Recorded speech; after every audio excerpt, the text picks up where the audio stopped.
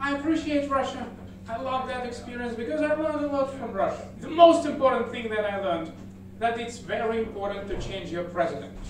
From time to time, it's very important. That's as important as changing your underwear. You know? You can skip it for some time. You can tell it, I'm fine, I'm okay. But at some point, some random people will tell you, do something, please. It is really uncomfortable now. Just change.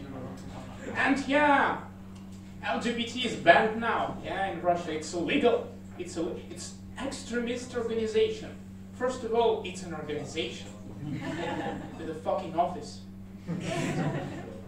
I don't know, Elton John is CEO, I don't know, something like that. But what I really like, firstly, they banned propaganda of LGBT, and I was making jokes like it's LGBTQ+, and it seems like you are fine with Q+ parts.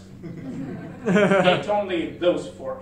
No, because now they insist, they like ban, it's illegal, only LGBT. That's the problem. And now it feels for me that it's something personal for Putin. He's mad at LGBT. It could be more obvious if he would say ban bisexuals. Not all of them, just one. Maxim.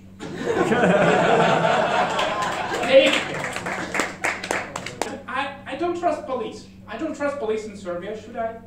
No. No, okay. Good enough. Because it's a trauma from Russia. It's a trauma.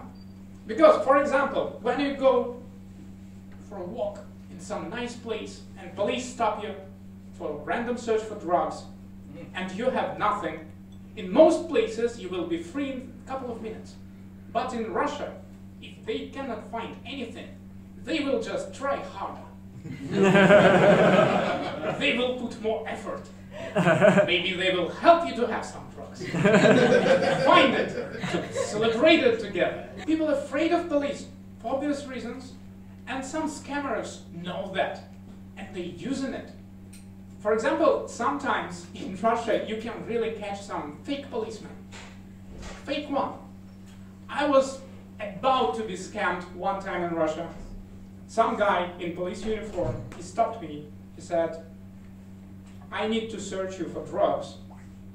Let's go to that dark abandoned alley and I will search you. And it's my first time in that situation, and I ask him for documents, which is a bold move with Russian police, especially with a real one.